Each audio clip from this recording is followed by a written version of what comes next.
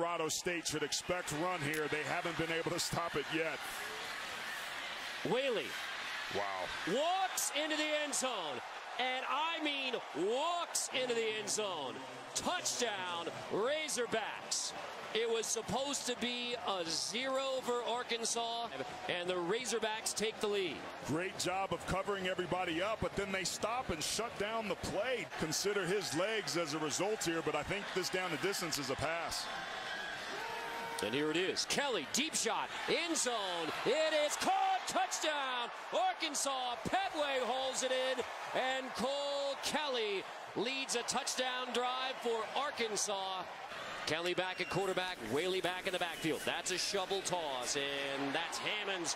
Has the edge, has the 50. Hammonds down the sideline, inside the 20. He'll take it. Touchdown, Razorbacks. Hammonds breaks it, a 64-yard TD. Cole Kelly is 2 for 2 passing with 2 touchdowns. Spark on the road in Fort Collins. That is the longest, shortest pass of Cole Kelly's life, I'm sure. But again, bad angles, missed tackles, good perimeter blocking by Arkansas.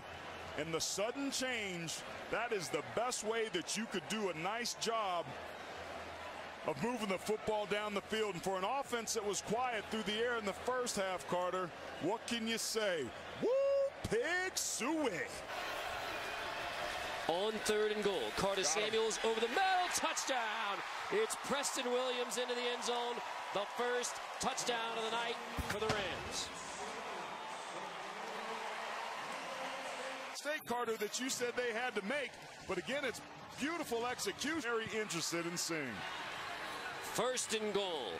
KJ Carta-Samuels. Long drop. End zone. It is bobbled. And it is caught. Touchdown. Preston Williams has another remarkable grab.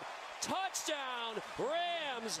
And from down 27-9 in the 3rd. That's back-to-back plays by Preston Williams. Look at that. The concentration.